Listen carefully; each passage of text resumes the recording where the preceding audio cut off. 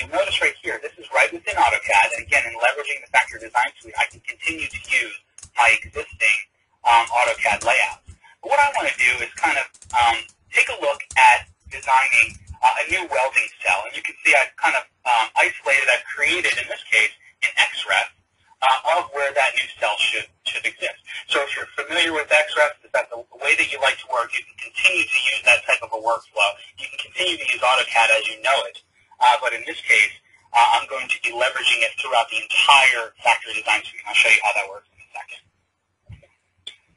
All right, so what I'm going to do now is, again, leverage another new set of tools within the Factory Design Suite called the Asset Browser. And Joe was starting to mention the Asset Browser before. What the Asset Browser is hundreds of factory design and factory equipment that we can leverage as a part of this process. So just by taking a look really quickly, you'll see there are hundreds, and there's hundreds more in the cloud that I can start to leverage. So if I wanted to look for specific processing equipment, you can see I can just kind of scroll through this list, find the specific welding machine that I'm looking for. It might be local. The ones with circles are located in the cloud. There's a lot of equipment. There's a lot of material that's out there, and the Factory Design Suite just gives us an easier way to leverage and create that data.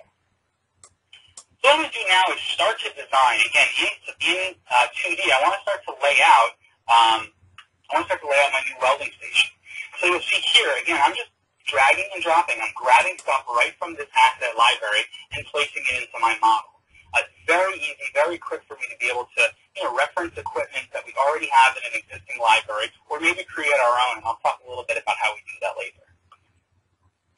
So I've added in a welding station. I'm also going to put in here the base for a couple robots. And what I wanted to point out is that if you take a look in the asset library, this asset has multiple different what are called variants.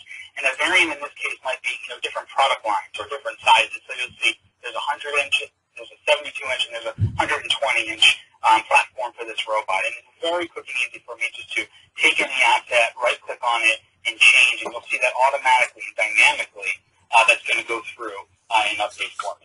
Very similar to dynamic blocks if you're a long-time AutoCAD user, but I'm going to show you kind of where the Factory Design Suite and its utilities kind of take that type of functionality and really take it to the next level.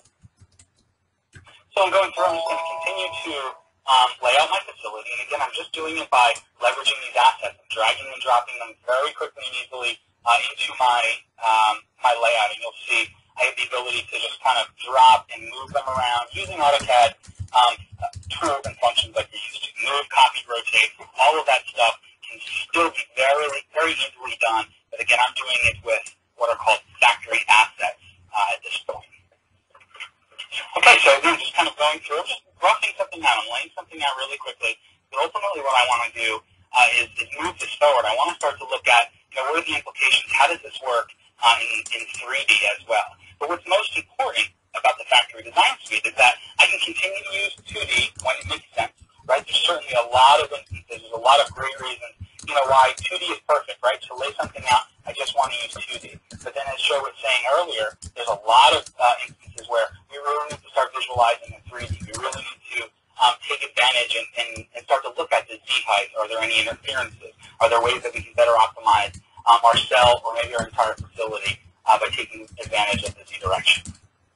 Okay, so the last thing that I want to do is I'm going to add in a couple conveyors here right out of the asset library. So again, I want to go right into the system assets. These are all assets that come out of the box. You'll see a wealth of different conveyors that I can leverage: straight, inclines. I have spiral conveyors, Ys, merges. I have a lot of different ways that I can lay this out. What I've been doing is just kind of leveraging some favorites, right?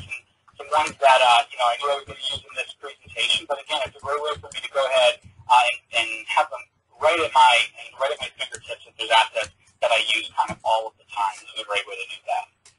All right, so now that I've kind of quickly in AutoCAD, in 2D, roughed out this new facility, what I want to do now is leverage another one of the tools within the Factory Design Suite, and that's this sync functionality, which is going to be really a major theme throughout this entire presentation. So what this sync button is going to do is it's going to take my 2D layout, and it's going to automatically replace those 2D assets with 3D versions of those assets. So anything that I've laid out from the asset library in 2D can quickly and dynamically